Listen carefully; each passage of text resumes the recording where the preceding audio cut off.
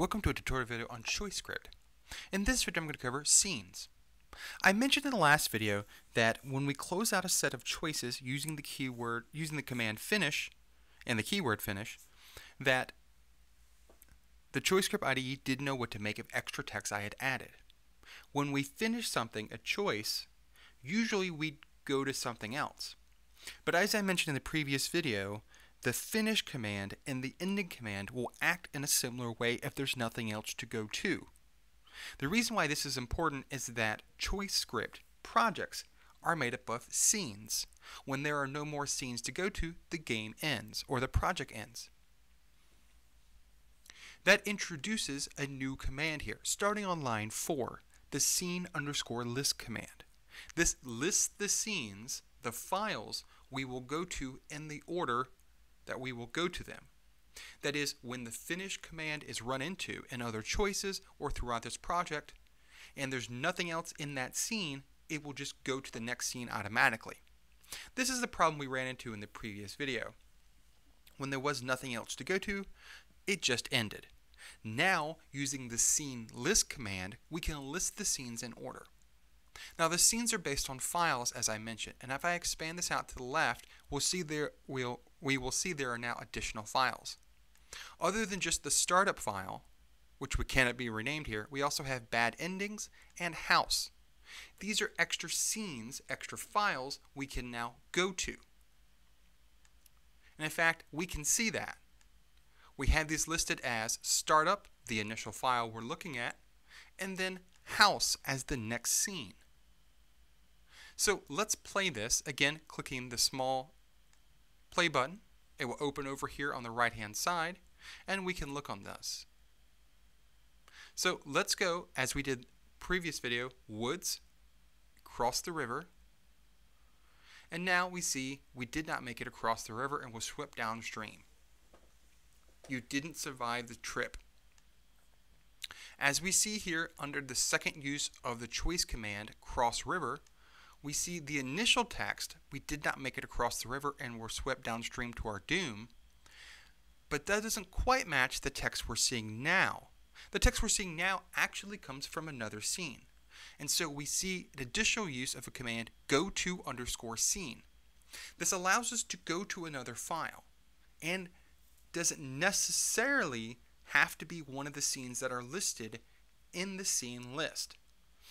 This allows us to add extra files, extra scenes to a project, but not necessarily progress through them in a linear order. At the top of this, we listed the scenes as startup and house.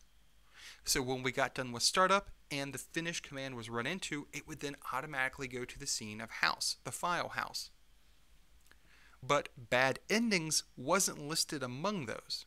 But we can open it over here on the left hand side by clicking on it, and now we see the text, you didn't survive the trip, and the command ending, which ended the game.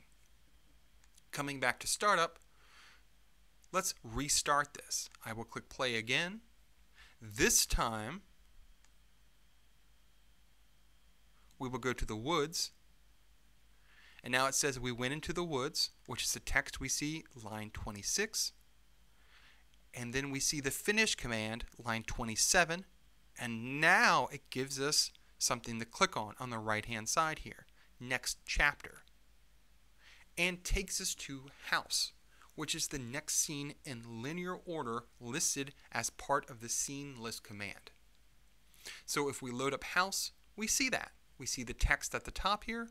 We see the use of the choice command. We see its choice starting with the hash symbol, knock on the door, barge in, and then we see the results of clicking on those or selecting that choice. So let's click on barge in, click next, and we see we got caught in a trap. You didn't survive the trip. You didn't survive the trip is part of bad endings, as we saw, and we see the use right here again of the command go to scene and then the name of the file, the scene to go to. However, if we restart, go to mountains, next chapter, knock on the door, we see the use of the command finish And just like in the previous video and that I've covered in this video, if there's nothing else, no other scenes to go to or no other text to show, the game ends anyway. So as a review, we can add scenes, other files, to ChoiceScript. We do that if we want to progress through a linear order by using the scene_list command.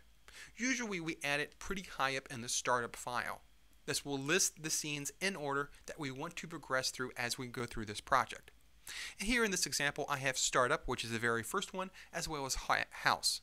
And as we saw, when we run into the finish command within an initial scene, it will progress to the next scene automatically and give the player the next chapter button to click on.